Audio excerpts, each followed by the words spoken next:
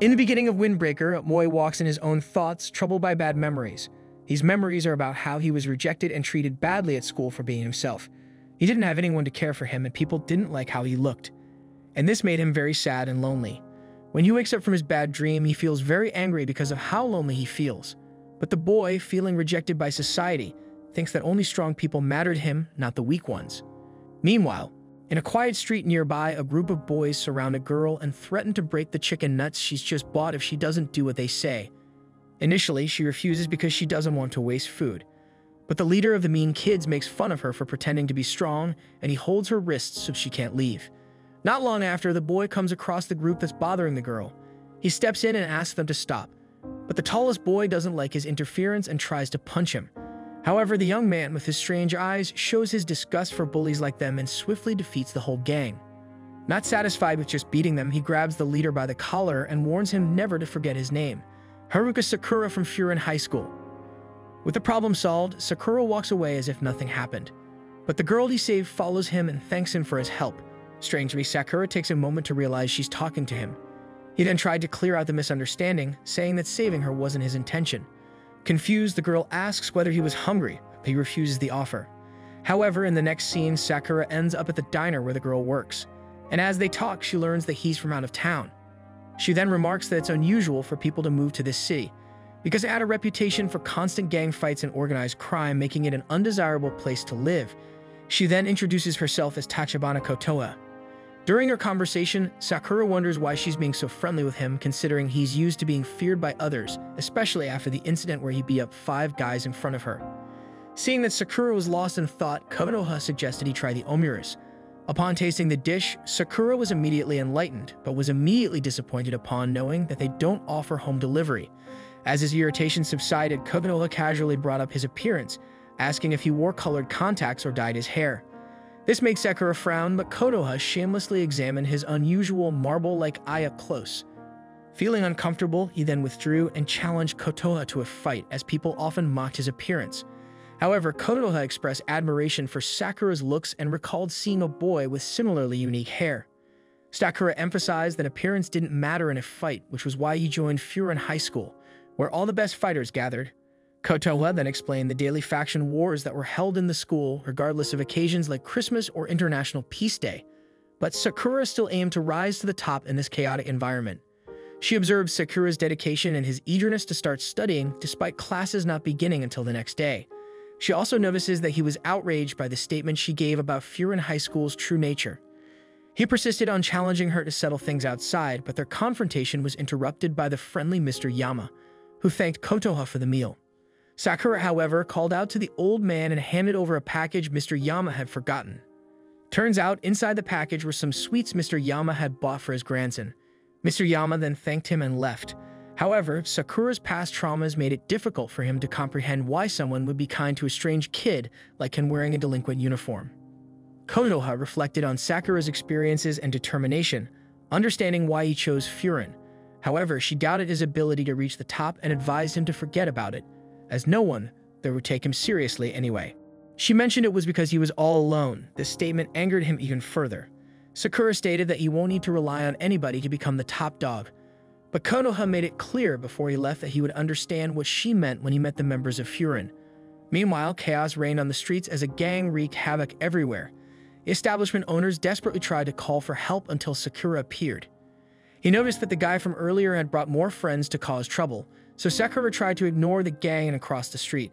However, the leader reminded him that he hadn't forgotten the name Haruka Sakura, and the bullies joined forces to taunt him, dredging up the pain of his past rejections and denials.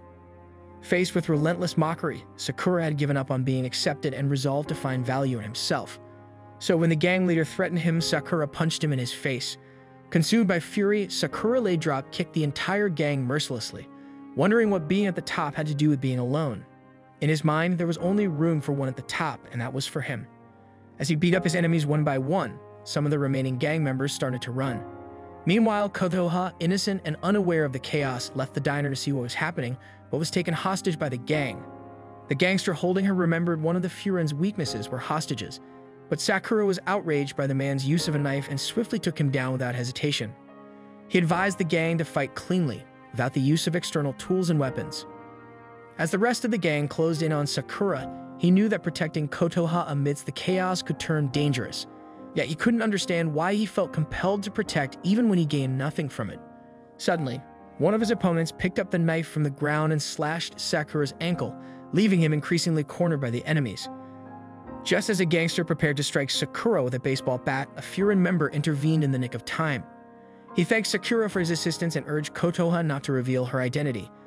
He then swiftly incapacitated the attacker with his bat, and 3 more Furin members approached the commotion, urging the gang to avoid stirring up trouble in the city. The newly arrived Furin members were disappointed by the lack of numbers from the opposing gang. The enemies quickly recognized the feared fighter Haraji among them, but still felt confident in their ability to win. They pressed on, prompting Haraji to instruct Matsumoto, Kaji, and Yan to engage the enemy gang.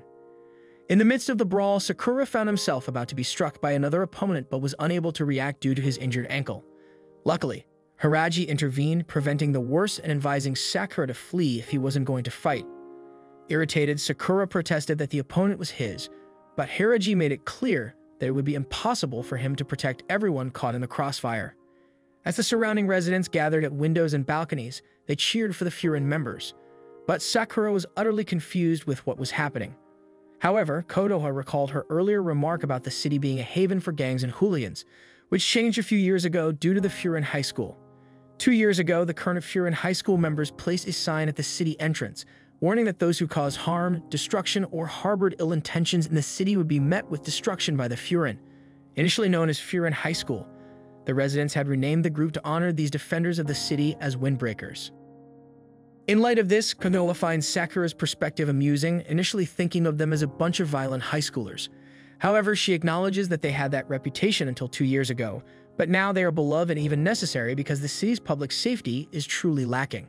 This reality check hits Sakura, who sees with his own eyes that these guys, despite fighting in the streets and having unconventional appearances, are loved by the people. At this moment, some residents approach to praise Sakura too, having witnessed how he held out for himself alone at the beginning of the brawl. An elderly lady expresses concern about providing first aid to his injured ankle, which initially freaked him out due to his disbelief. However, Kotoha takes over the bandaging and reminds him that he is indeed alone, but not by his fault or intention. She emphasizes that the people of the city need people like him. Sakura then replies that he doesn't need anyone, but Kotoha questions why he returned Mr. Yama's gift or even protected her during the fight. The truth is that Sakura hasn't given up on others yet, and he doesn't want to.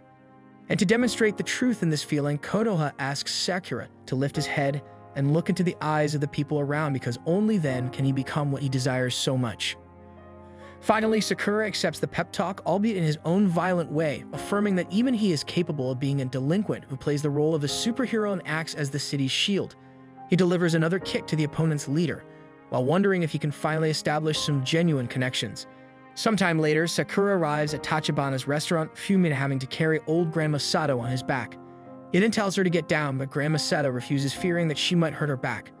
After some arguing, Grandma Sato quickly dismounts and does a superhero landing, which infuriates Sakura even more.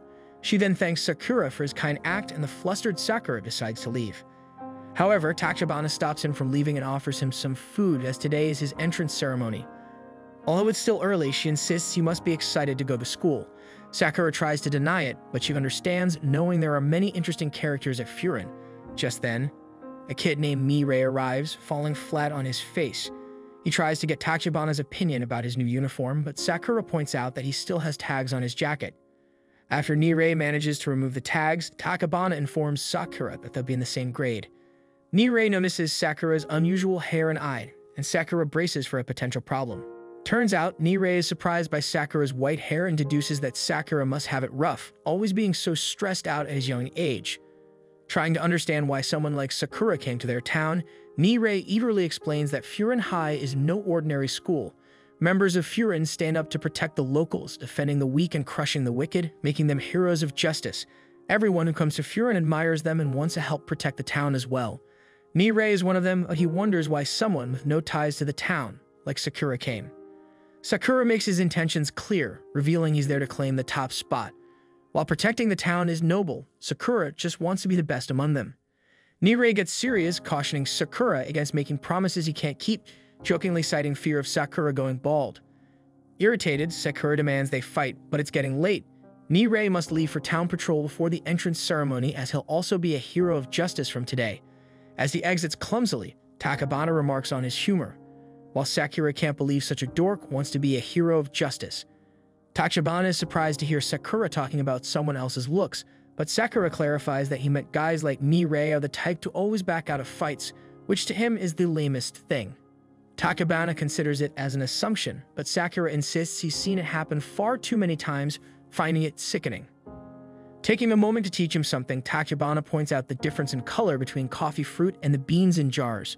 The lesson is that if one looks at things only from one perspective, they'll never see its true shape. She believes Sakura shouldn't be so quick to make assumptions and encourages him to get to know people better to figure out what they're really like. Sakura takes in this valuable lesson, but he interprets it as Tachibana secretly hinting that Nirei is actually a good fighter. Tachibana is disappointed in him and wonders if fighting's all he cares about. After he leaves, Sakura tries to ponder about the conversation he just had. Just then, he was stopped by some locals and was offered some free bread by the baker. Initially confused, the baker explains that Furin kids are always helping out the town, and he just wants to give back. They recognize Sakura as the one who stood up against the gang the day before and points out that everyone is talking about him. Overwhelmed by the praise, Sakura doesn't know how to handle it and quickly leaves. However, as he walked, the bakers came back and insisted on him taking the bread to eat later. As Sakura goes through town, he finds that several other people feel the same way. He can't figure out what's going on and wonders what is wrong with all the people in this town, as they're acting way too nice to a guy like him. Sakura then realizes that it was his assumption that they would treat him poorly. Just then, Sakura is shocked when a girl begs him for help. In an alley, Nirei gets beaten up for stopping a guy from bothering a girl. The guys mock him for thinking he could protect the town and declare that he's the one that needs protecting. Nirei tries to make them take it back, but he just gets pushed around. The guys are surprised when Nirei declares that those who cause pain or bring destruction to the town will be purged by the windbreakers. They laugh, pointing out that only guys in superhero shows talk like that. The leader gets annoyed and tells him that it doesn't matter if Nirei is a windbreaker, as he will be the one that will be purged. He prepares to attack him, but Sakura shows up just in time to help. Nirei is shocked and wonders why Sakura is saving him, but Sakura doesn't pay him any attention. The bullies laugh, assuming Sakura is there to save his buddy, but Sakura is insulted by that. He reveals that it's not true, and that he just hates weaklings who think they are strong. Sakura tells them that it makes him sick, so the bullies decide to show them what they can do. Nirei, on the other hand, fears for Sakura's safety, thinking that Sakura can't beat them on his own. However, to his surprise, the guys are all unconscious just seconds later as Sakura proves his strength. Nirei is surprised by how quickly Sakura handled the bullies and wonders just who Sakura is. Despite being terrified of him, Nirei still thanks Sakura for his help. Sakura, however, clarifies that he wasn't saving him, and that he was just taking care of business. He calls Nirei a typical poser and warns him to know his own limits.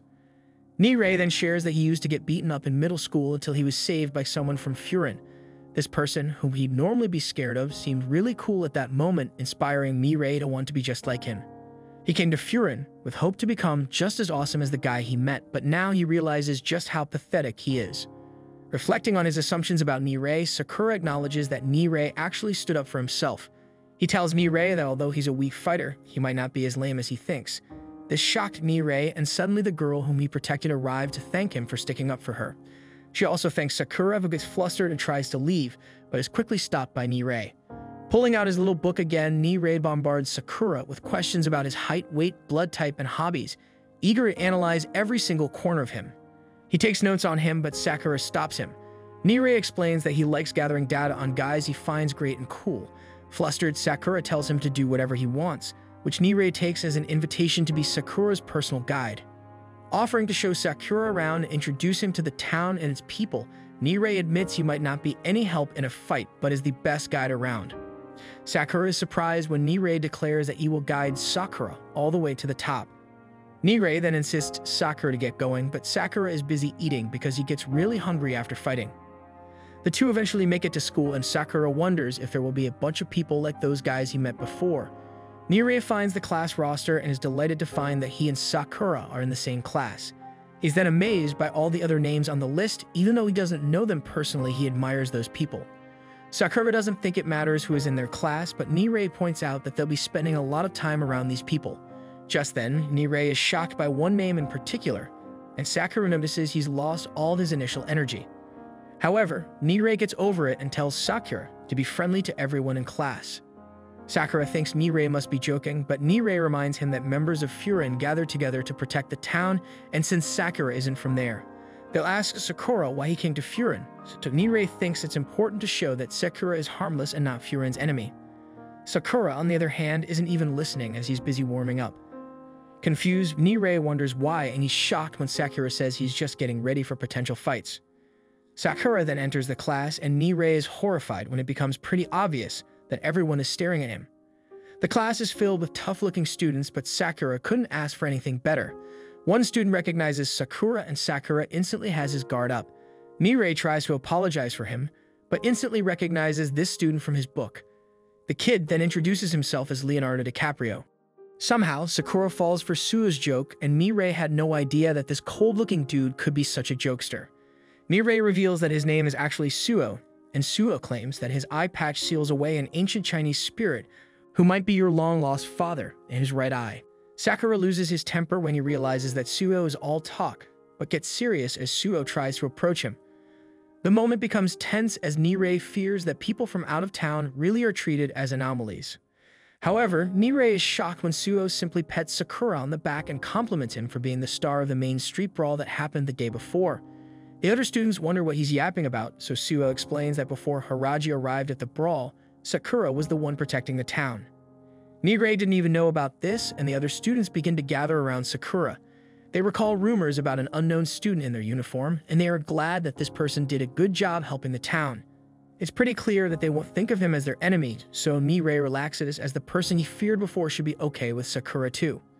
However, the guys still wonder why Sakura came to Furin in the first place, so Sakura reveals that he came for the top spot. They are all surprised, and immediately, Nirei tries to explain that Sakura isn't there to hold them down or beat them up, but Sakura then tells him that he actually wants to. Just then, a table gets tossed in their direction, and Sakura gets an excited look on his face. Nirei, however, begs him not to fight this guy as Kyotaro is the most dangerous guy in their class and might even be the most dangerous in the entire school. The aroused Sakura states that he likes fighting mad dogs like him, and Kyotaro says that he will crush him. Kyotaro throws a powerful punch, but Nirei is shocked when he realizes that Suo instantly moved him out of the way. As expected, Sakura dodges it as well and compliments Kyotaro as the type of people he expected to see in Furin. When the new kid faced off against the experienced one, everyone was left in shock. Suo then warns Sakura not to talk about wanting to be the best in front of Kyotaro. He's been known for his skills since elementary school, and he's super loyal to the top guy as if he worships him, and that it would be too risky to challenge him openly. Another student then told Suo to stop them before things got bad, but Suo seemed eager for a fight. However, Kyotaro whiffed his punches, leaving himself open for Sakura's kick to the chin. Sakura made fun of Kyotaro's blind loyalty, saying he's not worth losing to. Just as things were heating up, there was a weird interruption from the room's speakers. Everyone quickly stopped to listen to the voice congratulating them for joining the school. Initially, Sakura got annoyed at the timing of the interruption, but he soon realized that the voice was from a guy named Yumemiya Hajin from Furin. Yumemiya is Furin's top member and their representative. He then welcomed everyone, but soon forgot everything he had to say. After hearing this, Sakura got excited because he finally knew who he had to beat to be the best in Furin. Yumemiya's speech was a bit all over the place as he suggested everyone enjoy being young, maybe by going to the beach or something. Yumemiya thought that it would be fun if everyone went to the beach together to eat shaved ice. Nirei asked if he heard that right, and Kyotaro questioned what was wrong with shaved ice. However, Yumemiya acknowledged that not everyone might get along well enough to share shaved ice, but he hoped at least no one would fight on the first day of school. This immediately made Kyotaro wipe the blood from his mouth so as not to disappoint the boss. Finally, the representative emphasized that the most important thing was for Furin to protect the city, along with all its people, things, and feelings. Hearing this, all the students responded enthusiastically. Yumemiya then announced the speech was over, and that it was showtime. Sakura noticed that the Furin members had a sense of unity and belonging that he had never imagined. He wondered if it was solely because the leader was very good at fighting. But at that moment, Suo appeared between Sakura and Kyotaro, reminding them that this was the perfect moment for them to make up, suggesting a handshake. Sakura was furious, thinking that the fight will have a second round, also stating that it was Kyotaro who started hitting him. Nirei pointed out that his face was very red and received a big bump on his head. Suo then mentioned that someone aiming for the top should know when not to engage in conflict, while also questioning Kyotaro about how the boss would react knowing he hit a fellow student. Kiyotaro then quickly extended his hand to his opponent and Nirei begged his friend to do the same. Meanwhile, Sakura isn't good at these kinds of things, but it seemed that it must be done. Thinking that it was strange to touch someone other than in a fight, upon seeing the makeup, Suo recalled the boss's words about enjoying their youth, which made the two angry. After the incident, several boys from the class hugged the newcomer and wanted to know how he managed to land a hit on Kiyotaro. While they debated about the fight, Sakura reflected that since arriving in this city, his human relationships were very different from his past interactions. This reflection silenced the young man, and when another classmate asked if he was okay, Sakura once again showed his lack of social skills, but at this moment he realized that the human body temperature was warmer than he thought. Sometime later, Takeshi called all the students to go outside and Sakura found himself painting a graffiti-covered wall, wondering what the heck he was doing there. Flashback to 30 minutes ago, Sakura complained that he had just arrived in the classroom. However, the supervisor didn't want to hear it and told everyone there to follow him to the courtyard. Checking his stopwatch, Hiraji saw that it took people 7 minutes, 48 seconds, and 26 milliseconds to leave the room and commented that kindergarten children are usually faster than them. Sakura paid attention to that guy and remembered he was the same one who appeared in yesterday's fight when he was saving Kotoha from the cafeteria. Suddenly, Hiraji went after Sakura and threw him to the ground, reminding him that he wasn't allowed to tell anyone that Kotoha was present in that place because if the boss found out she was in danger, it would be a lot of trouble. Finally, he gave Sakura one more chance to keep his mouth shut, otherwise Hiraji would end up vomiting blood from stress. He then took out a medicine to relieve stomach pressure for these kinds of situations. Sakura quickly backed away and Nirei asked what kind of guy Hiraji was. Sakura then told him that he's just a weird guy who takes stomach medicine. Nirei quickly noted this information in his notebook. Sakura asked what this crazy interest was, so Nirei explained that Tuma Hiraji was one of the 4 celestial kings of Furin. At the top of the hierarchy they have Umemiya, and then below him are the 4 celestial kings. Each of them is the captain of each group from each year. For example, Sakura and Nirei are in the Taman group because they are from class 1. Hiraji then tells everyone to make groups of 4 or 5 to patrol the city. Each group needs an older student to lead them.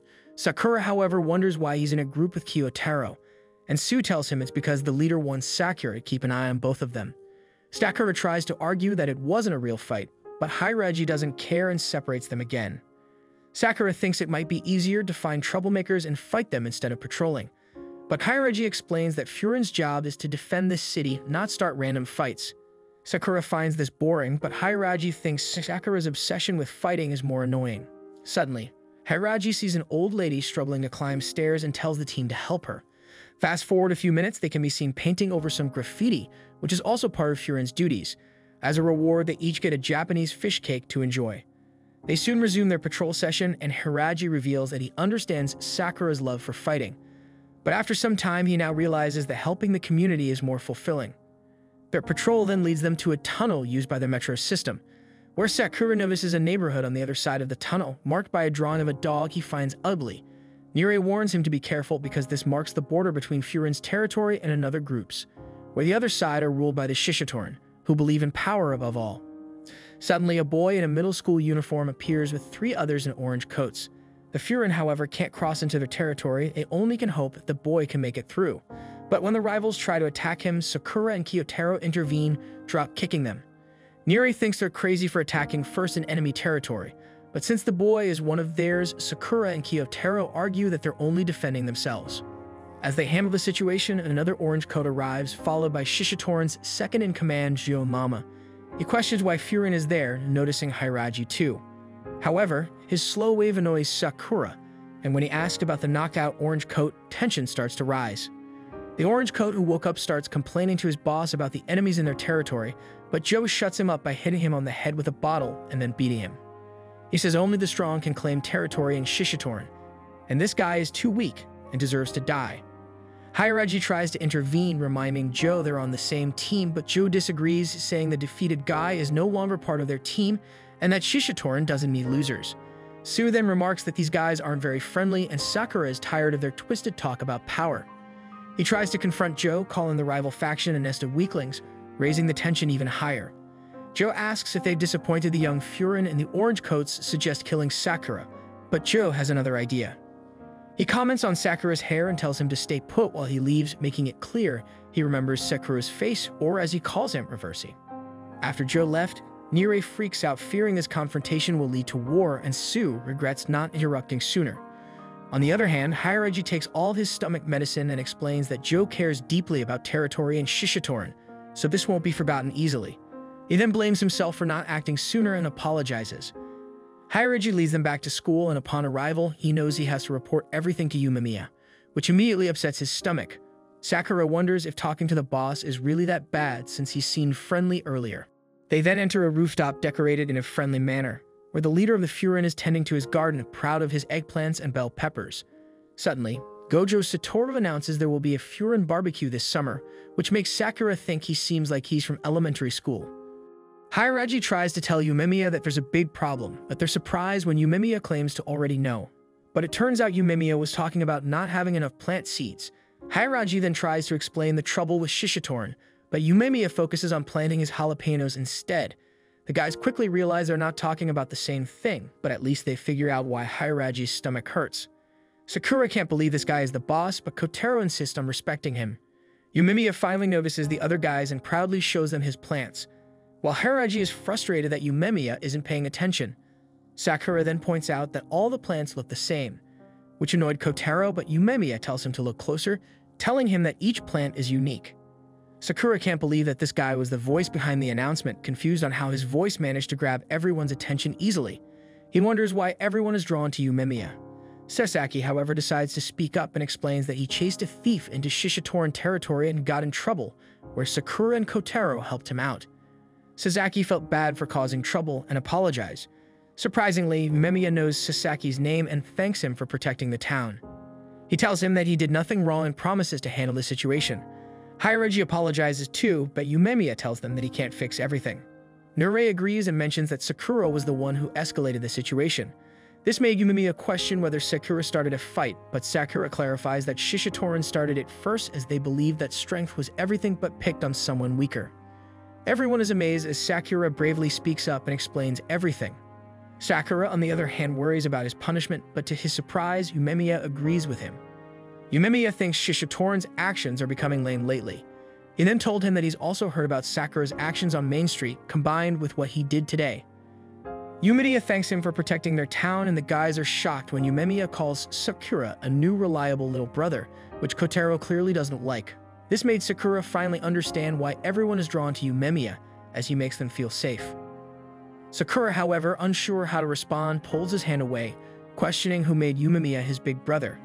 Turns out, Yumemiya considers everyone in town as family, so it's not a big deal to him. Just then, Hiraji receives a call from a guy named Kaji who can barely speak and only mentions Shishitoran. Soon after, the leader of Shishitoran, Choji, appears dragging Kaji behind him. Choji calls out to Yumemiya and demands a fight. As everyone heads outside, Sakura senses Yumemiya's frightening power. He starts preparing himself, making Sakura uneasy about the situation. Despite Sakura's desire to fight, Yumemiya orders everyone to stay back. Sakura, however, frustrated, insists on fighting, but Yumemiya's serious demeanor stops him in his tracks. Unable to move his legs, Sakura is taken aback by Yumemiya's transformation, wondering if this is truly the same person he saw earlier. Yumemiya confronts Choji about beating one of his members, but Choji remains unfazed, wearing a smile that unsettles everyone. They wonder just how intimidating Choji must be if Yumemiya is already on his guard. Choji, however, eagerly anticipates a one-on-one fight, claiming they started it and can't back down now. Yumemiya acknowledges their initial involvement but argues that Choji has already done significant damage by beating up several of his members, considering them even. As Choji looks around, Hirai is surprised by Yumemiya's acceptance of the situation. Yumemiya tells Choji to go away, but things get tense when Choji suddenly attacks him. Yumemiya easily blocks the attack and wonders why Choji is so eager to fight. But Choji explains that he's tired of being the top guy in Shishitoran, while Yumemiya seems to have all the fun as the top guy in Bofurin. He wants to scare Yumemiya a bit to make things fair. Yumemiya, however, senses there's more to Choji's story, but Choji doesn't get it. Just then, Choji's buddies show up, making the situation more intense. Seeing this, all the other guys decided to step up as well. Sakura then tells Yumemiya that they won't interfere in a one-on-one fight but can ignore an invasion. Choji, however, wishes everyone would leave so he can fight Yumemiya alone, and all his friends disagree. He points at the school where the tension can be seen as the students are visibly angry and prepared for combat.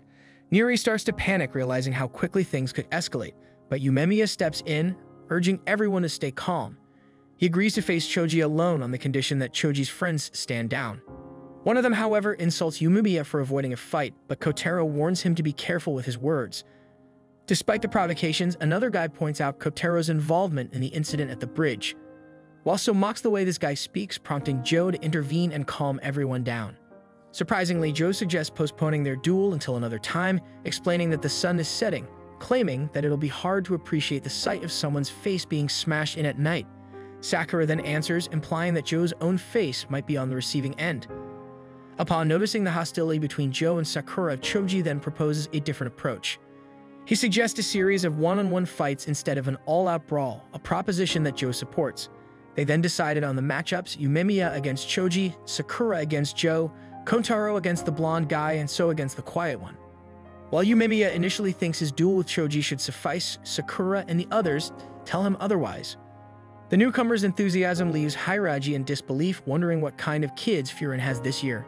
Suddenly, another Shishitoran member requests to join the fight, choosing Hiraji as his opponent, someone he knows as Sako. Hiraji, who's usually calm, is taken aback and apologizes to Yumiya, while deciding to join the fight. With the matchup set, they agree to put their teams on the line for the battle scheduled the next day. In the cafe, Nire starts to panic, but Sakura advises him to calm down. However, Nire blames himself for the situation. Takebana urges him to eat something and relax, but Nire can't shake off his anxiety. He fears over the consequences if Yumiya were to lose, which would mean Shishitoran taking over Furin, or worse, Furin ceasing to exist.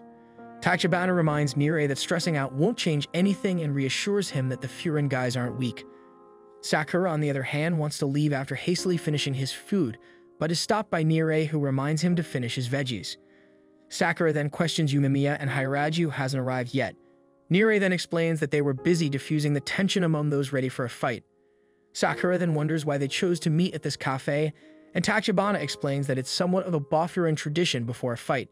Just then, Yumiya arrives and showers Tachibana with compliments, even showing her his plants.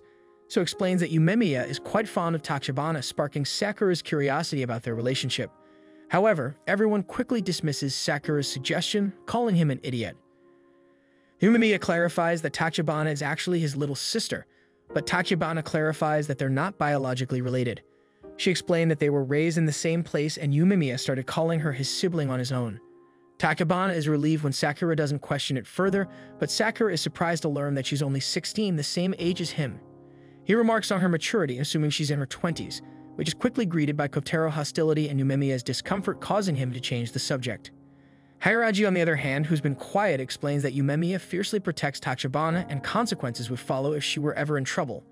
The scene then shifts to Hiraji spacing out and not finishing his food due to his thoughts on Shishitoran. Sakura wonders if things were different before, so Hiraji explains that they used to only believe in strength. They simply cared about strong fighters and had plenty of hotheads among them. However, they would never have gone after middle schoolers. However, since Choji took over, bad rumors have been spreading around. Hiraji has heard that Choji has been picking fights everywhere. Choji and Joe used to be symbols of strength who deeply cared for their team, but something has changed them, stating that they'll learn tomorrow. Yumiya explains that fights are like conversations, punches are a language that sometimes work better than words. However, he acknowledges that this might only be true for guys like them. As the night comes to an end, Sasaki thanks everyone for saving him and hopes they win the fight. Everyone accepts his apology, but Sakura points out that he isn't fighting for his sake. Tachibana calls him a dope and tells him to say something cool like "leave it to me," which reminds Sakura of how Yumiya said the same thing. The next day, the Bofurin guys arrive at the tunnel and enter Shishitoran territory. Sakura then reflects on how this is the first time he has ever fought for someone else. He isn't sure why, but for some reason he feels more unbeatable than ever. The episode then ends with Choji welcoming them to his territory, and Yumiya declares that they are ready. Choji then leads the Furin guys somewhere and they follow along. Along the way, Sakura notices that the entire place is filled with bars. Niri explains that it's known for getting lively at night, but also very dangerous. Sakura then questions why Nire is there since he isn't in a one-on-one fight.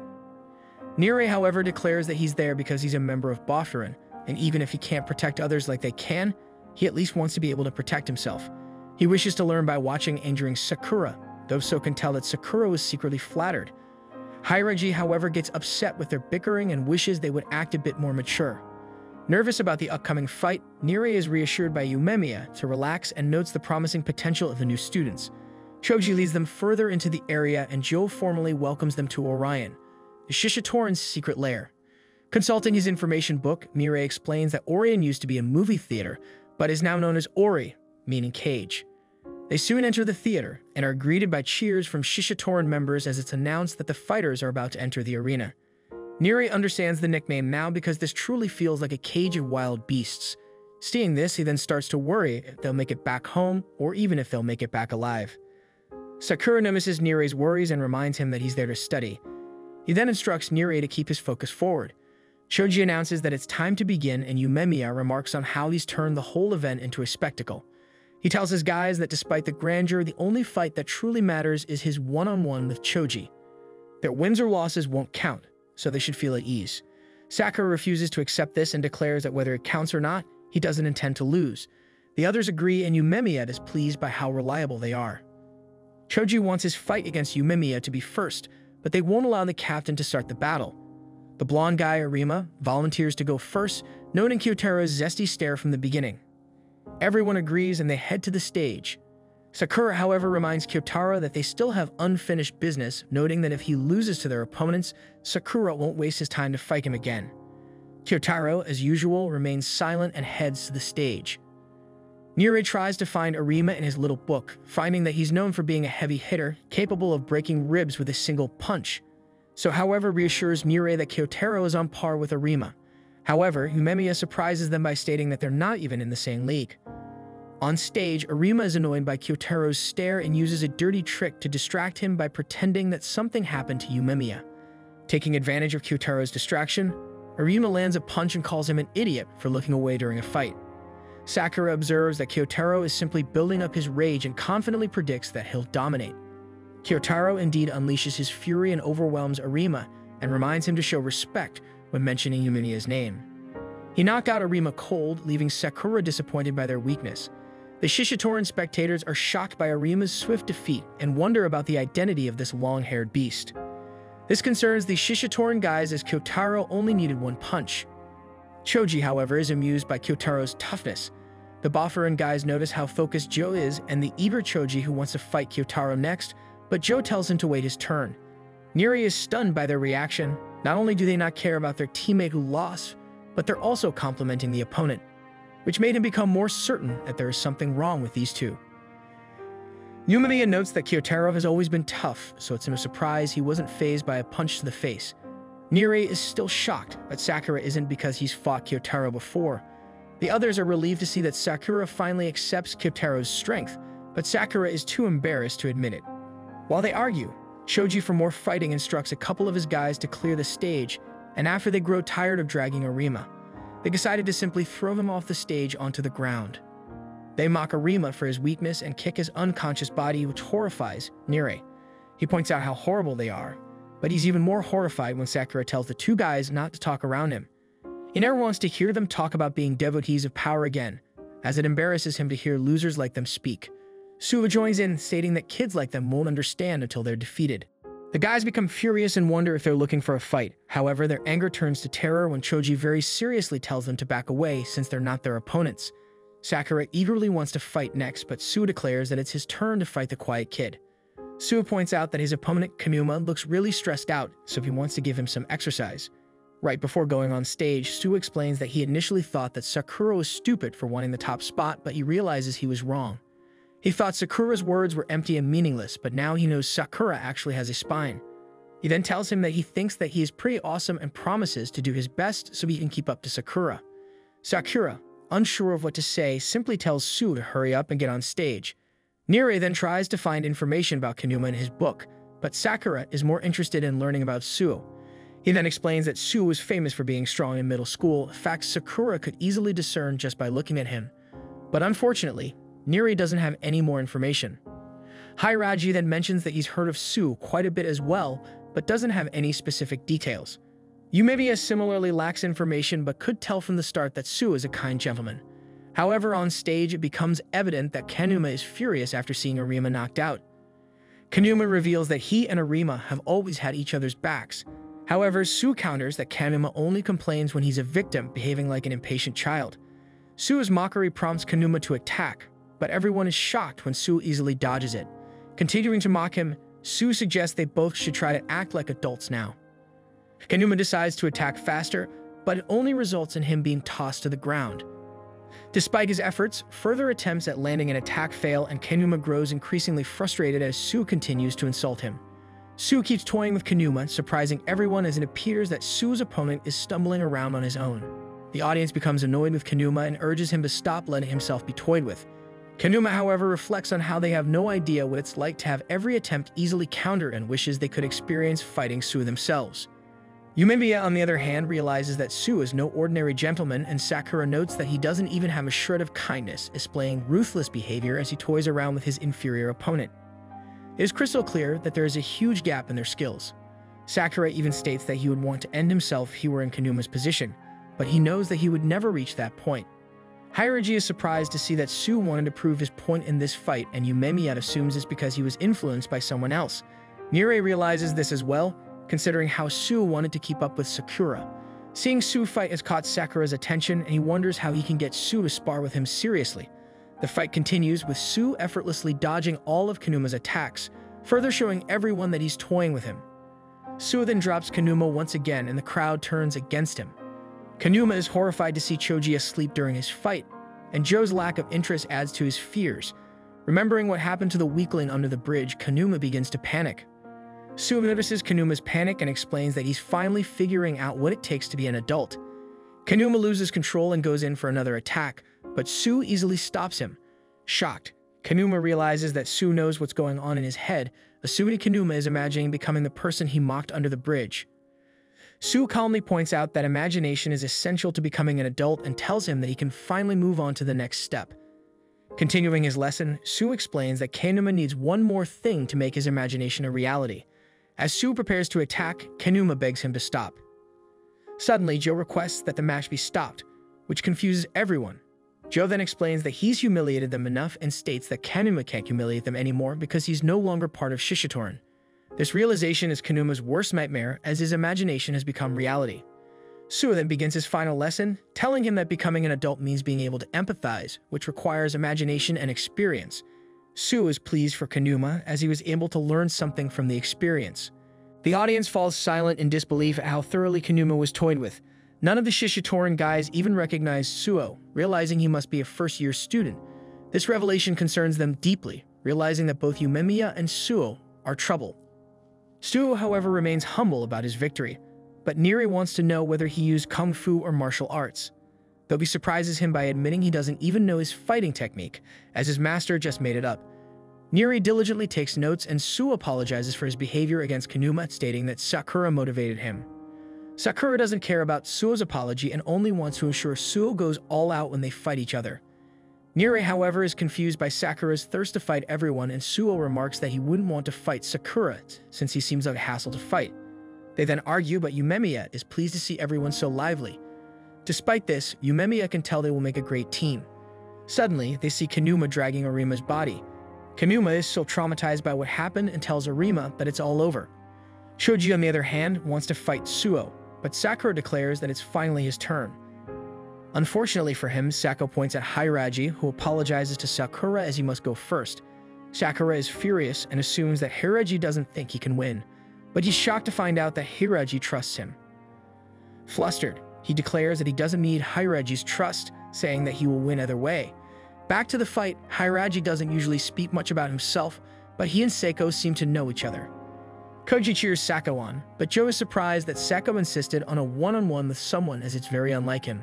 Joe wonders if something happened between the two, as he can never tell what Sako is thinking.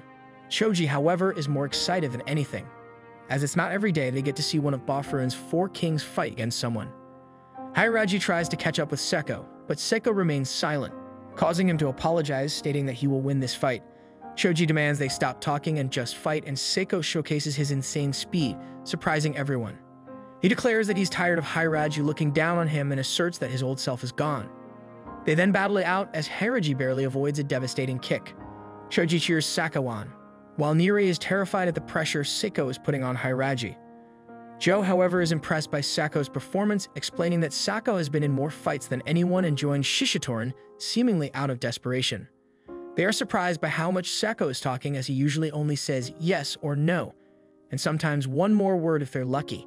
Dodging Hiraji's attacks, Sako points out all his weaknesses, disappointed that Hiraji hasn't improved at all.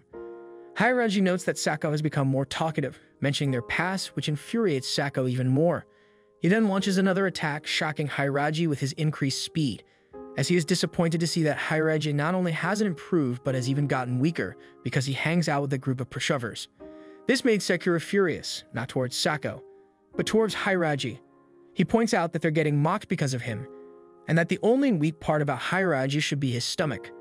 This prompted Nire to hold Sakura back, while Suo observes that Sakura is starting to care more about his friends than before. Umemiya then calms everyone down and tells Sako that Hiraji is one of their 4 kings, the leader of the Taman group. He confidently explains that Taman has another name, but Sako doesn't understand what he's yapping about. Suddenly, everyone is shocked by Hiraji as he stands back up and declares that he hasn't been kicked like that in a while. While Sako barely dodges his powerful punch, Hiraji acknowledges that Sako is a different person now. Umemiya then reveals that Taman is also known as Bishamonten, the god of war who controls the battlefield.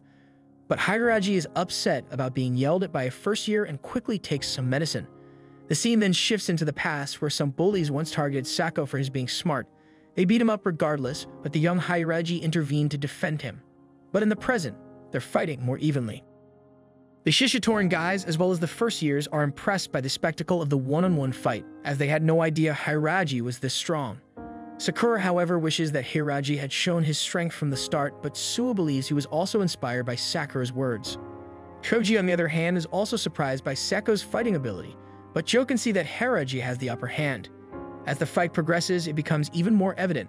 However, Sako refuses to accept that Hiraji's current self is stronger than him, finding it nonsensical given Hiraji's comfortable life and friendly circle. Back in the past, Hiraji then helped Sako after beating up all the bullies, but Sako couldn't understand why Hiraji helped him. Hiraji then explained that he didn't like people picking on the weak. He then encourages Sako to fight back even a little to prevent further bullying. Sako, however, admired Hiraji's strength and begged him to teach him how to fight. He then explained that Hiraji was a person who never sought followers but naturally garnered everyone's respect. Sako looks up to Hiraji and wants to help him reach the top. But however, one day his world shattered when Hiraji told him to stop following him. Hiraji explained that he decided to follow someone named Umemiya, making it clear that if Sako stayed, he would just be disappointed by him. Devastated, Sako channeled his anger into fighting until he was found by Joe and Choji, who at that time was impressed by his strength. The only thing Sako asked was whether they had strong members, which they assured him they did. Joe then explained Shishitoren's philosophy, emphasizing their devotion to power, or the stronger individuals are recognized and ascend higher. However, Sako didn't care about his speech, focusing solely on his desire to fight strong opponents, as he was determined to become stronger to defeat Hiraji and prove him wrong. In the present, Sako refuses to lose, comparing himself with Hiraji, who had formed close bonds with others. Instead, Sako devoted himself to strength. He launches an attack, but Hiraji predicts his movements, further fueling Sako's anger as he confronts Hiraji's decision to follow under Umemiya. He asserts that he could never lose to someone who made such a choice. Hiraji then stops Sako's punch, apologizing for not meeting Sako's expectations before delivering a powerful blow to him. This made him emotional, as he realized that Hiraji's failure to meet his expectations wasn't the issue. Deep down, he didn't believe there was anything Hiraji needed to apologize for. But despite knowing that Hiraji was only looking out for him, Sako's pain stemmed from Hiraji telling him to stop following him.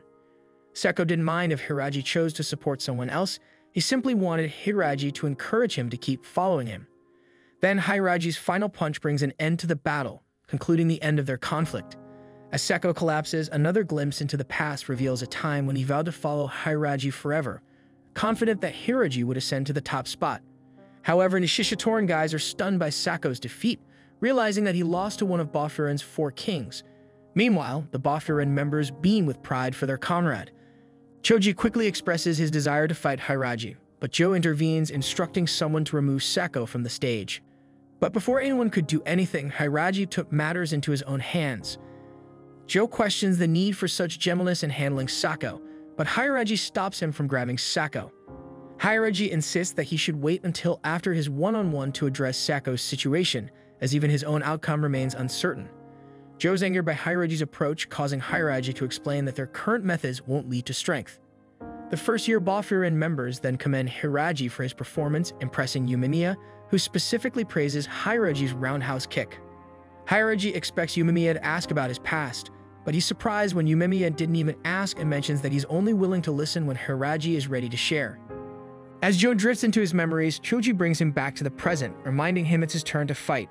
Sakura prepares himself amidst the cheers, declaring he's ready. Yumemiya then offers Sakura words of encouragement, while others express their support in their own ways.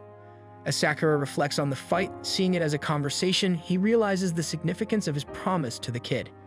Eager to finish the fight quickly, Sakura finds himself tackled by Joe right at the start. He narrowly avoids a devastating punch, causing the crowd's excitement to surge even more. Shaken by the sudden turn of events, Sakura regains his composure. Hiraji acknowledges Sakura's prowess in recent days but notes Joe's status in keeping the aggressive Shishitoran guys in check, hinting at his immense strength. Despite Sakura's observation about Joe's slow speed, Joe considers his pace moderate, intending to maintain it until Sakura catches up.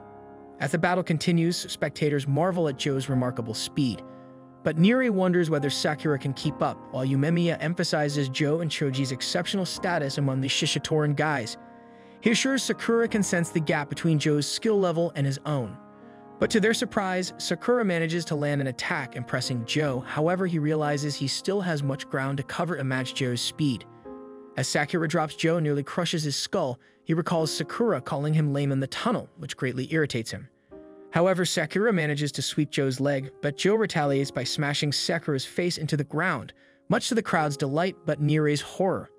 Disappointed to see Sakura knocked out so quickly, Joe taunts him, asserting his own superiority. He points out Sakura's brave act stems from being part of a strong group, but alone, Sakura lacks a voice. Infuriated, Sakura attempts to strike Joe, who calmly observes that Sakura is still talking. However, Sakura breaks free and continues attacking, determined not to lose to someone he despises. Taking the lead in the fight, Sakura's sudden change shocks the crowd into silence, even surprising Nire. He reminds Joe that losing to him would invalidate Joe's devotion to strength. His barrage of attacks is topped with a powerful kick to Joe's face, stunning everyone in the theater. However, Joe warns Sakura not to get cocky, delivering a devastating kick that sends Sakura flying. He explains the seriousness of their devotion to power, declaring the Shishitoran guys superior to superhero wannabes like Sakura's group. The crowd cheers as Joe stomps on Sakura's head, emphasizing the Shishitoran guys' dominance. The enemy is confident that Sakura won't be able to rise again, but Suo knows that the fight isn't over. Still conscious, Sakura condemns the Shishitoran guys' actions as mere bullying, refusing to lose to them. However, Joe has heard enough and stomps on Sakura's head once more. Unable to watch, Nire is shocked when the crowd falls silent upon seeing Joe missing his stomp on Sakura's head again. Confused by Sakura's words, Joe momentarily excuses himself from the fight to confront Kanuma and Arima about their actions. They confess to harassing the middle school kid and try to shift blame, but Joe isn't fooled. He mercilessly beats them, shocking everyone. Stripping their Shishitoran jackets from their defeated bodies, Choji instructs them to return to the fight. Joe apologizes to Sakura for the interruption and declares that it's time to continue. A glimpse into the past shows a younger Joe surrounded by Shishitoran guys at a festival. He defeats them all effortlessly, impressing Choji, who invites him to join the Shishitoran group. Over time, Joe and Choji become close, with Choji explaining the concept of devotion to power as an oath to remain true to oneself and to use power for freedom. Rumors spread about their strength, and they venture into rival territories alone, emerging victorious. Choji's aim was always to become the freest person possible. Joe explained to the others that they were taught that power is a path to freedom, with the strongest individual also being the freest. Choji, in particular, was determined to become the freest person, and he invited others to join him and Joe in their pursuit. With Choji, Joe felt a sense of belonging and freedom he hadn't experienced before. Although Joe didn't intend to compete with Choji, being around him allowed him to socialize more comfortably. He thought Choji would make a great leader for their group, but he soon realized his mistake.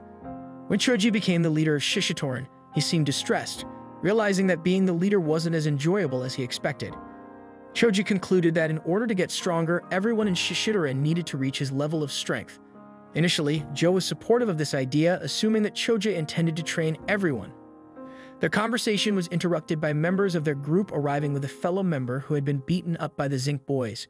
However, Joe was shocked when Choji attacked their beaten-up comrade instead of seeking revenge against the Zinc boys. Choji explained that simply returning after defeat wouldn't make them stronger or freer, which was no fun for him.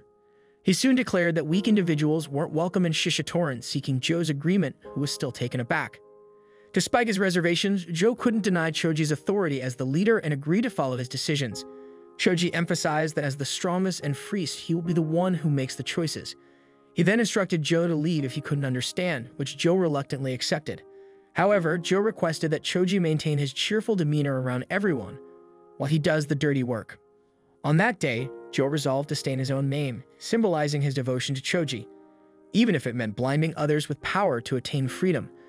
However, in the present, Sakura seems to have gained the upper hand in the fight, much to everyone's surprise. But he quickly notices Joe's lack of aggression and wonders about his intentions, echoing Joe's own uncertainty.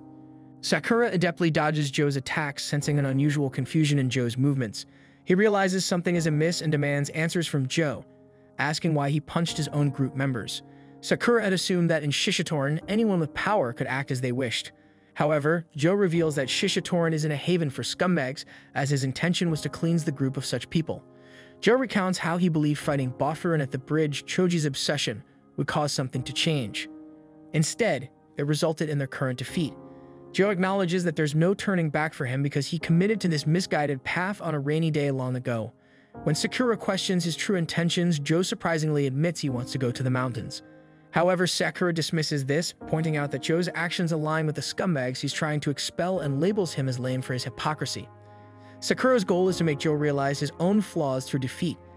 He believes that by winning, he can force Joe to confront his own shortcomings and transform into someone admirable, someone Sakura would genuinely want to fight. Joe finds Sakura's reasoning selfish, but Sakura asserts that pushing one's will through a fight is the essence of their battle. This, however, triggers a memory in Joe of the time Choji told him he could leave Shishitoran if he disagreed with his vision. That time, Joe decided to stay, taking on all the dirty work so Choji could keep smiling and remain the beloved leader. Back in the present, Sakura declares that no matter how strong his opponent or what the past holds, he will never look away or compromise who he is. This resonated with Joe's internal conflict and past decisions, which drove the intensity of their battle. As Sakura's punch lands, Joe starts laughing, recognizing Sakura's talent for pushing people's buttons. Joe then punches back, but Sakura feels a sense of satisfaction, realizing that Joe is finally taking the fight seriously. In a gesture of commitment, Joe removes his sandals, insisting that Sakura call him by his real name as they prepare for the real fight. The two fighters now engage with full intensity, each landing multiple attacks. The crowd, initially silent with shock, watches as the battle becomes increasingly brutal. However, what truly terrifies and fascinates the audience is that both Sakura and Joe are laughing despite the violence of their fight. The ferocity of their attacks is matched by their mutual enjoyment, a rare moment born from pure combat. Suo watches in awe, having underestimated Sakura's fighting skills, while Nire, feeling emotional, tears up as the fight moves him in a profound way. Hairaji and Yumemiya are also impressed by Sakura's unexpected strength and determination, while Choji remains silent. During the fight, Sakura is filled with confusion as he wonders why he feels at ease fighting someone he considers a scumbag. The comfort of being called by his name during a fight was new to him. Joe, however, also deep in thought, notices that Sakura is having a good time, his movements improving with each second. But despite his irritation, Joe cannot help but enjoy the fight himself. As they land a kick on each other, Nire watches in horror as Joe and Sakura collapse, but the two fighters continue laughing. Joe, experiencing an unexpectedly enjoyable fight, shares a mutual sense of fulfillment with Sakura. But despite their fun, they decide it's time to end the fight. They charge at each other one last time, preparing their most powerful punches. In that moment, Joe reflects on Sakura's resolve to stay true to himself, realizing he should have stood up to Choji's misguided vision instead of averting his eyes. Seeing the potential in Sakura, who fearlessly asserts his will, Joe decides not to follow through with his punch. Instead, he silently thanks Sakura for helping him understand his own failings, allowing Sakura's punch to land, and Joe, unable to move, concedes defeat. The audience is stunned, having never heard Joe, the fearless fighter, admit defeat. Even the Bofurin guys are speechless. Sakura, however, is furious and demands to know why Joe gave up on purpose, feeling cheated by the outcome. But before Joe can respond, Choji excitedly declares his desire to fight Sakura someday, but for now he's ready to face Yumemiya. Joe, having realized the error in their approach, urges Choji to call off the fight. But Choji, too focused on his upcoming battle with Yumemiya, Joe still insists, but Choji quickly silences him with a sudden attack, telling him to shut up and accept his loss. This enrages Sakura, who attempts to punch him, but suddenly, Yumemiya appears out of nowhere to stop him. He then calmly tells Sakura that it's time to swap spots, acknowledging Sakura's morals by defending Joe. Despite his anger, Sakura backs down as Yumemiya points out that Sakura's defense of Joe proves they had a meaningful conversation through their fight. Yumemiya then turns to Joe and asks if he can leave the rest to him. Joe, surprised but trusting, agrees and leaves the stage, with Sakura following. Sakura, in his typical angry attitude, warns Yumemiya that he'll beat him up if he loses to Choji. As he walks off the stage, Sakura struggles to understand why Joe's attack makes him so angry. He recalls how Yumemiya praised his conversation through the fight, but he still can't grasp the meaning since he didn't hear any words from Joe's fists. Nire catches Sakura as he almost falls, and the others welcome him back. Hayaraji, sensing Sakura's dissatisfaction with the fight's ending, explains that Joe was trying to set things right in his own way. He then compliments Sakura on his performance, but Sakura, as usual, doesn't know how to take a compliment. On the stage, Choji is excited about finally fighting Yumemiya, but Yumemiya wants to ask him something first. He asks Choji if he felt anything while watching Joe and Sakura fight. Choji, confused, says he didn't, prompting Yumemiya to express his disappointment, calling it a shame. Choji, however, insists that he doesn't care and expresses his envy due to the number of strong fighters in Boffurin compared to Shishitorin. Realizing the weakness of his own group, he concludes that this is why he can't achieve freedom. The audience is shocked by Choji's words and can't believe he truly thinks so little of them. Choji continues to clarify that he only values power and finds comfort in knowing that if he wins, Boffurin will be his. Choji, fueled by his desire for freedom and fun, launches himself at Yumemiya with a barrage of punches. Yumemiya manages to fend him off, but Choji keeps coming relentlessly.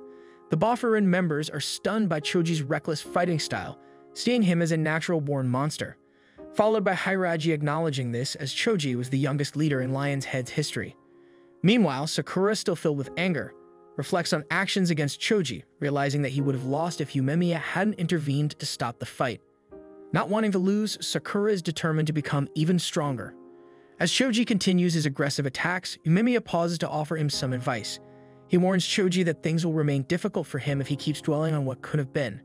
However, Choji, frustrated by Yumemiya's words, brushes them off and resumes his assault.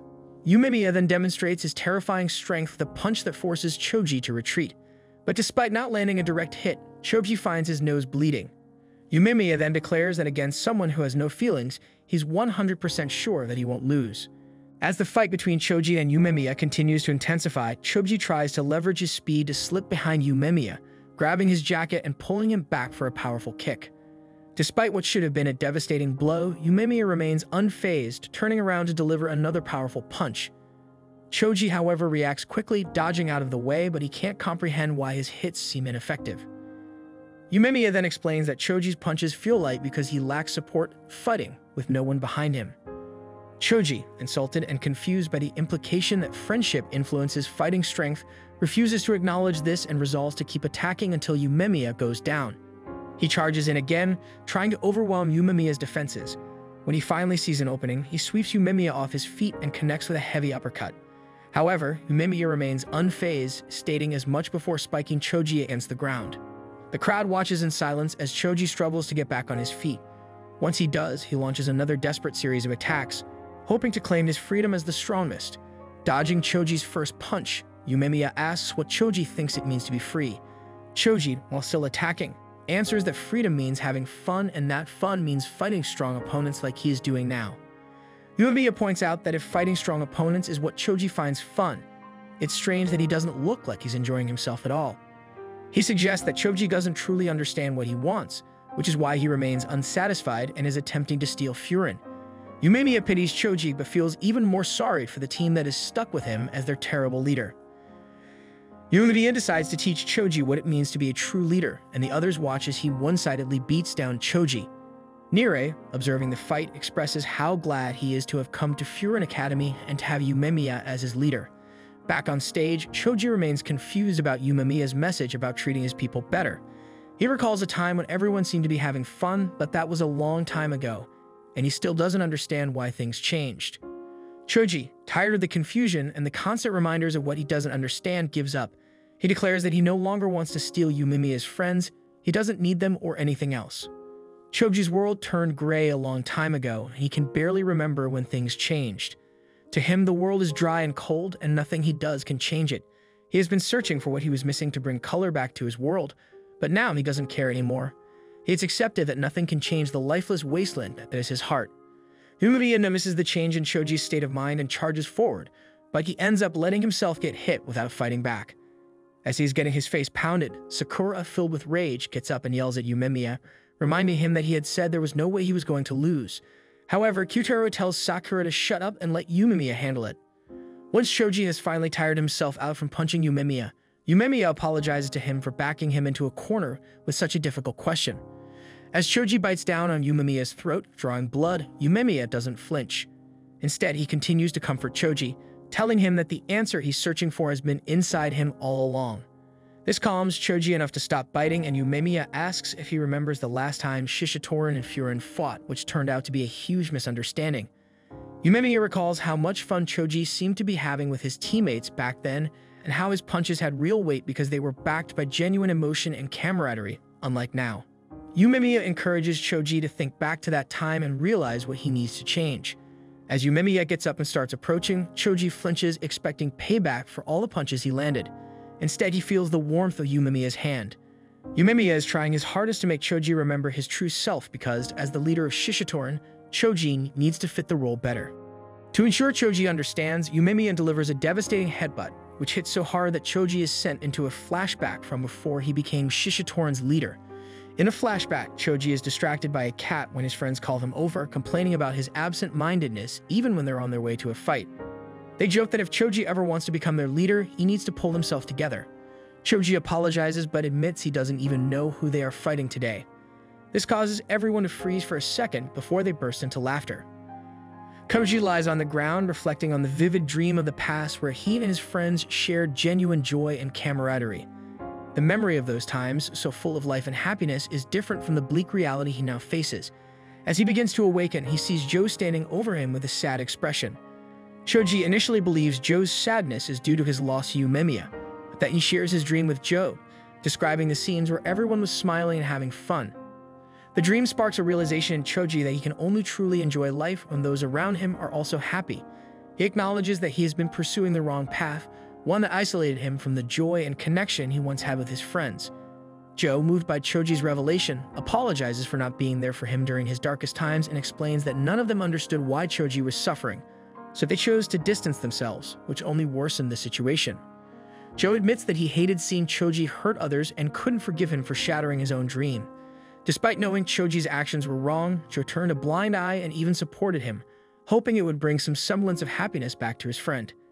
However, after fighting Sakura and learning from his unyielding spirit, Joe realizes that as a true member of Shishitoran, he should have confronted Choji directly and expressed his feelings. Choji lies on the ground, battered and bruised, sharing his heart with Joe. He explains how he worked tirelessly to become the top dog, believing it would lead him to the fun and joy he wanted, likening his journey to chasing after a treasure chest at the top of a hill, filled with excitement and anticipation for the amazing rewards he imagined inside. However, when he finally reached his goal and opened the chest, he found nothing. The emptiness inside the chest mirrored the hollowness he felt within himself. No matter what he did, he couldn't fill that void, and it scared him. As time passed, Choji's world grew darker, and he began to blame his team for his lack of fulfillment. He assumed that their collective weakness was the reason he wasn't having fun. This led him to the misguided belief that if only strong people were allowed in Shishitoran, it would all be free and have fun together. But now he assures Joe that none of this was Joe's fault. He admits that he threw away the good friends he had, failing to realize that he had always been free and happy when he laughed and shared moments with them. But in his pursuit of power and misguided vision of fun, he destroyed those precious bonds with his own hands. Choji reflects on the past, realizing that if it weren't for Joe, Shishitoran might not even exist anymore. He acknowledges Joe's efforts to keep things together, despite having a misguided leader like himself. Tears stream down Choji's face as he repeatedly apologizes. Eventually, he sits up and thanks Joe one last time for everything he has done, acknowledging that it's time to make things right. With determination, Choji walks over Yumemiya, who stands at the edge of the stage.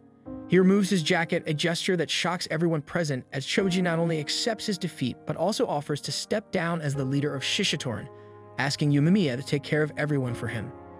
Yumemiya, however, is taken aback by Choji's proposal. He clarifies that he never intended to take over Shishitoran in the first place, dismissing the bet as a silly idea of Choji's. Yumemiya explains that he has no interest in managing a large team, given that he already has enough on his plate with a hierarchy at Bofuren and finds such responsibilities boring. Staying Choji's insistence, Yumemiya proposes an alternative. He suggests that from now on, they should all just be friends and consider today's fight as nothing more than a group hangout session. With a grin, he addresses the crowd, thanking them for coming to watch. The crowd, initially confused, begins to process Yumemiya's words. For the first time in a long while, Choji genuinely laughs, finding Yumemiya's nonchalant approach both refreshing and hilarious. With the situation settled, Yumemiya calls for everyone to pack up and head home. Yumemiya's spontaneous suggestion for an after-party takes everyone by surprise. Moments later, the group is gathered at a rooftop, celebrating and enjoying the food. Yumemiya and Hitaraji savor their meals while Nire, still in shock from the recent events, wonders how they can eat under such circumstances. Sudo, on the other hand, is simply sticking to his diet, much to Nire's amusement. Sakura is in disbelief, still struggles to comprehend how Yumemiya can be so carefree, especially after fighting against Choji just moments earlier. He questions whether it was even a real fight, considering how relaxed Yumemiya seems. He reflects on his own inability to adopt such an attitude, and Sakura finds himself admiring Yumemiya's approach.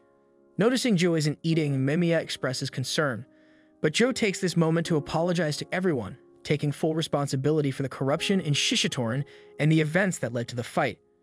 However, Choji joins in, sharing the blame and apologizing as well.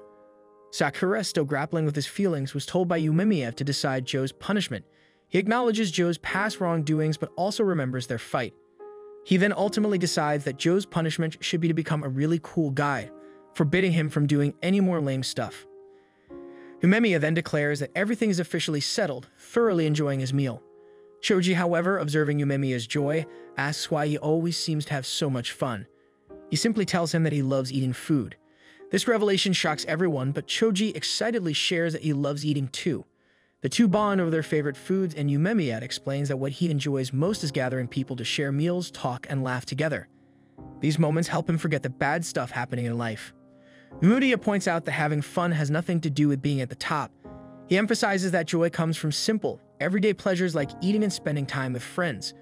Choji realizes this as well, lamenting that he didn't see it before. Yumemiya likens it to how people don't think oxygen when they're breathing, implying that sometimes the most important things in life are taken for granted. Koji reflects on how he had all the fun stuff right in front of him, but it was so common that he didn't recognize its value. Yumemiya expresses relief that Choji realized this before it was too late. Choji then questions how Yumemiya reached the top despite understanding these simple joys. But he simply answered that as long as everyone was smiling, he could enjoy his meals. To achieve this in their town, he found himself at the top of Furin, not because he sought power, but because his goals led him there.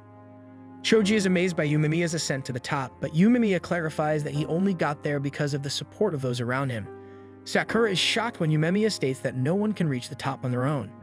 He emphasizes that it was the collective effort and shared vision of the people who helped him along the way that brought him to the top. This support transformed his personal wishes into collective goals, giving him the strength to vow never to lose. Everyone admires Yumemiya's wisdom and humility, including Sakura, who is in awe. Choji finally understands why his own punches felt so light, accepting that he lacked the support and collective vision that Yumemiya had. As the party winds down, Yumemiya invites the Shishitoran members to visit Bofuren, assuring them of great food. He even hands Choji some bread he had on him, symbolizing a gesture of friendship and solidarity. Joe also expresses his gratitude towards Sakura, and the two groups part ways amicably. Before going back inside, Choji acknowledges to Joe that his actions can't be undone with a simple apology. He finds himself uncertain of what steps to take next, but knows that he needs his friends by his side. Joe, sharing a similar sentiment, realizes that he must confront the situation he contributed to. However, this time will be different as they will search for the answer together, providing mutual support. The two then share the bread that Yumemiya gave them. Choji then laughs, commenting on how good it is despite being cold, and wonders how much better it would taste fresh out of the oven.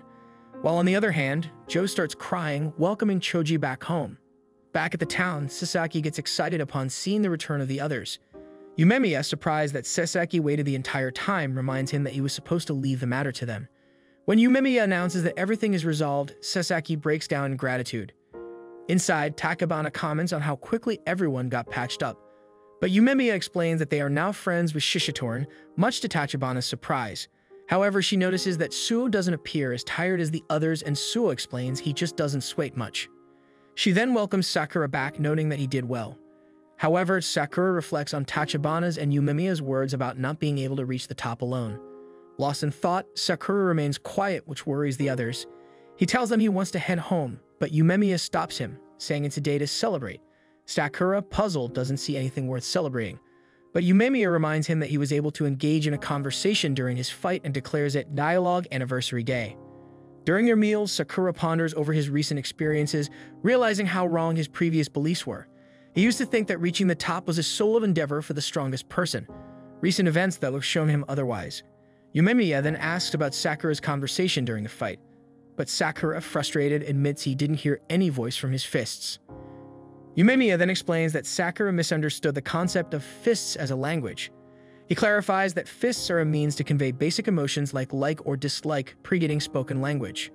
Shocked by this revelation, Sakura accidentally spits hot coffee on Yumemiya, noting that Sakura had a successful conversation with Joe through their fight. This realization is why Sakura came to Joe's defense when Choji attacked him. Yumemiya recalls being curious and skeptical about Sakura when he first heard someone was coming from out of town. However, recent events have shown him that Sakura is a good person. The arrival of someone like Sakura in their town brings him joy. However, as everyone begins to joke around, Sakura remains upset, struggling to understand how Yumemiya can let everything slide so easily. It's not just Yumemiya, but everyone in the town. Sakura admits that he came to take the top spot, but is now beginning to realize that he won't be able to. He has never been able to accept anyone, which is why he decided to become stronger on his own. Reaching the top at Furin was supposed to help him accept himself for who he is, but now it turns out that he needs other people to achieve that. As Sakura expresses his inability to accept others, Nire interrupts, reminding him of how he once told Sakura that he wasn't super lame. Nire's happiness at Sakura acknowledging him is palpable. Yumemiya then explains that for a fist-to-fist conversation to happen, a person must confront someone with a genuine desire to understand them. Even though Sakura doubts himself, his actions have shown he is capable of having a conversation with his fists. This means he can achieve anything, even reaching the top. Sakura is shocked by Yumemiya's confidence in him. The others watch and agree with Yumemiya's assessment. Angrily, Sakura points out that his reaching the top would mean Yumemiya loses to him. However, Yumemiya, as casual as ever, says they can deal with that when it happens. Hearing this, Kyutaro, furiously wanting to fight Sakura, and challenges him. Sakura responds by telling him to bring it on. As the tension rises and the guys start getting carried away, ending the episode with Tachibana stepping in, telling them to settle down. Sometime later, Sakura reflects on everything Yumemiya told him, finding himself grinning at the memories. However, his friends catch him smiling and teases him about it. At school, Suo reassures them not to be embarrassed, while Sakura just wants to be left alone. Nire then points out that people seem to be staring at them, to which Sakura responds that they might have to get used to it. The group is shocked upon entering class as everyone eagerly awaits to hear details about their fight against Shishitoran. The guys, however, left the explaining to Nire, but the classmates quickly noticed that he didn't look injured at all. Just as Nire prepares to explain, another student, Sujiro Tega, joins the conversation. Nire introduces him as a bit strange, but with skills on par with Suo and Kyutaro. But it seems Suo already knows Shuge, saying that he ignored his question before. Undeterred, Shuge turns his attention to Sakura and asks about his virtue, much to Sakura's surprise.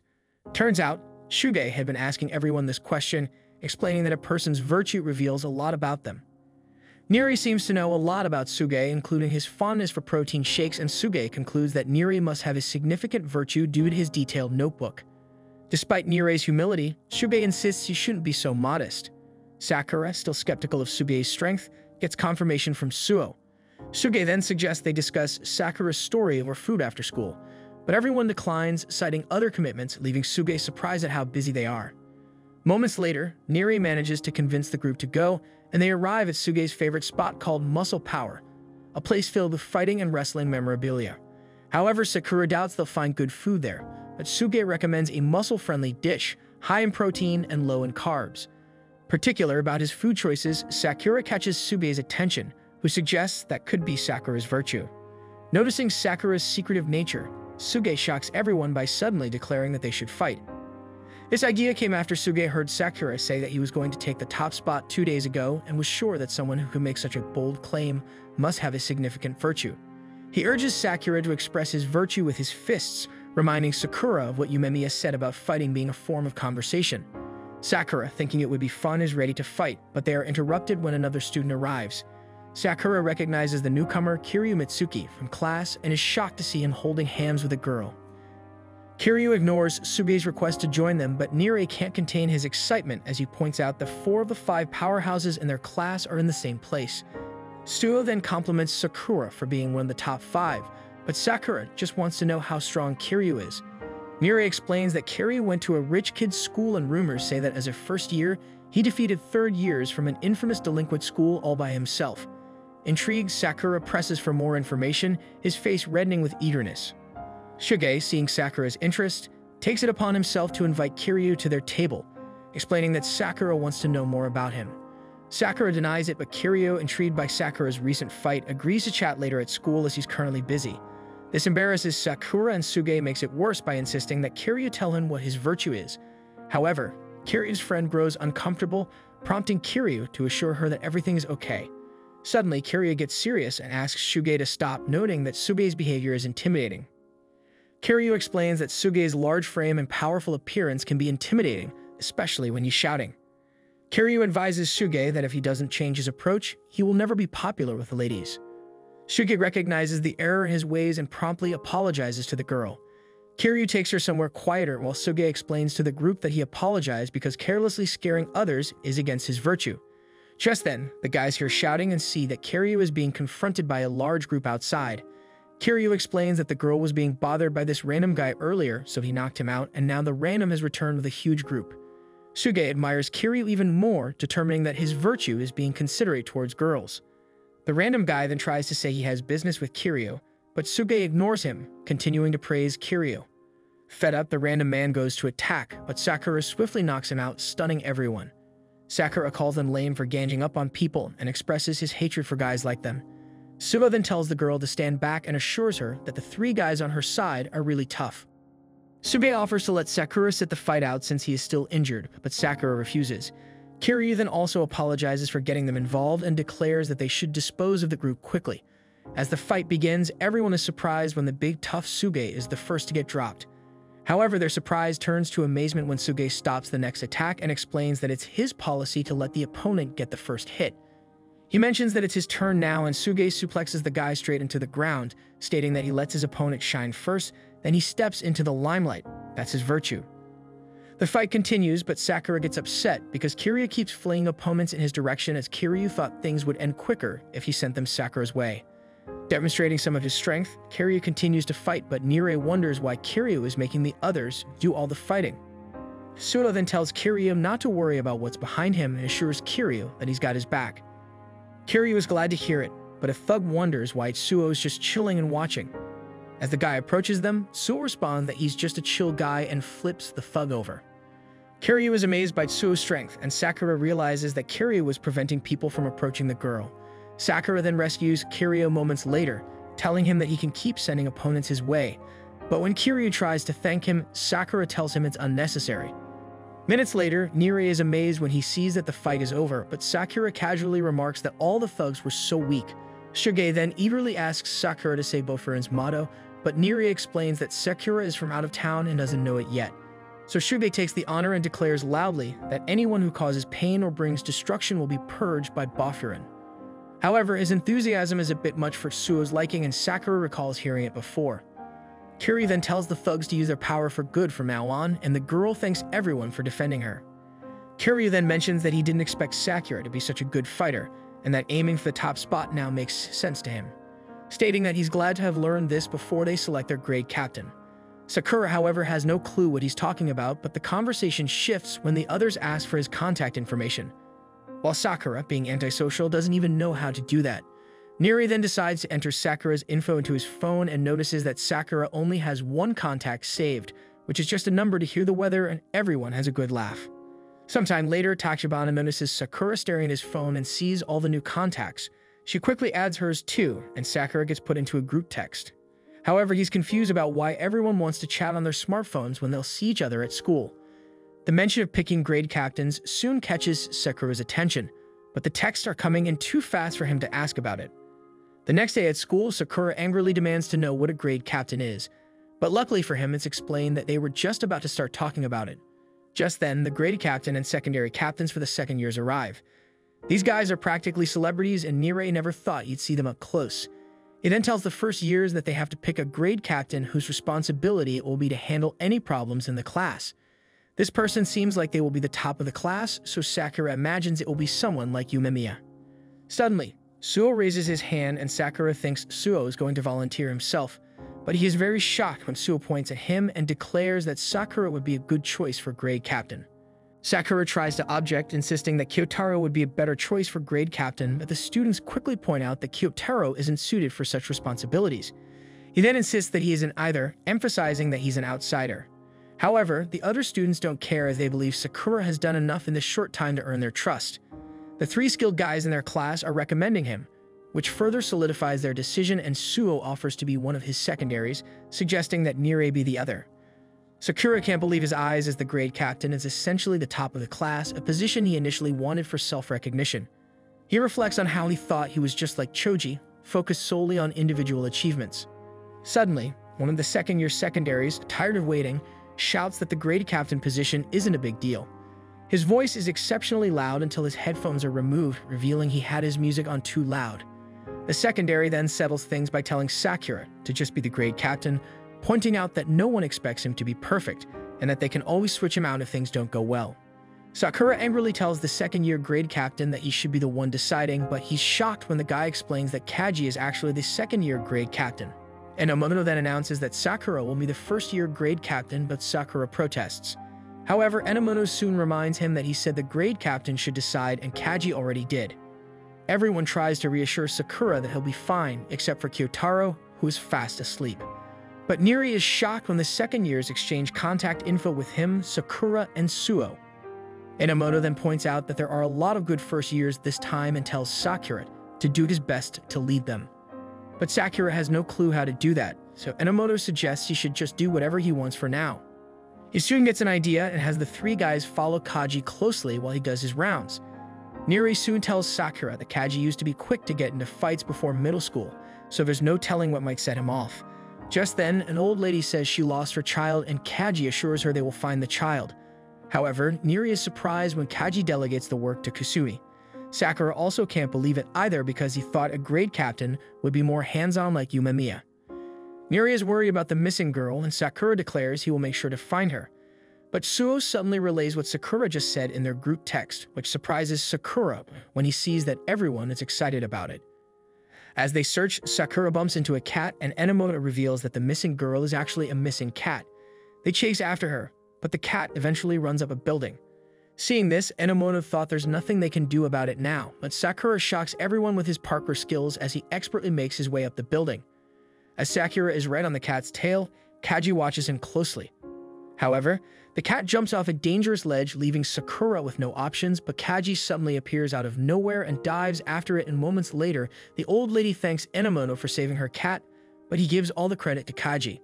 The old lady then thanks Kaji, who tells her to make sure it doesn't happen again and promises to be more careful in the future. The group receives a gift for their help, and Sakura takes the opportunity to ask Kaji what he wants as a grade captain. But Kaji, confused, explains that he didn't even want to be grade captain as he only took the role because his friends wanted him to.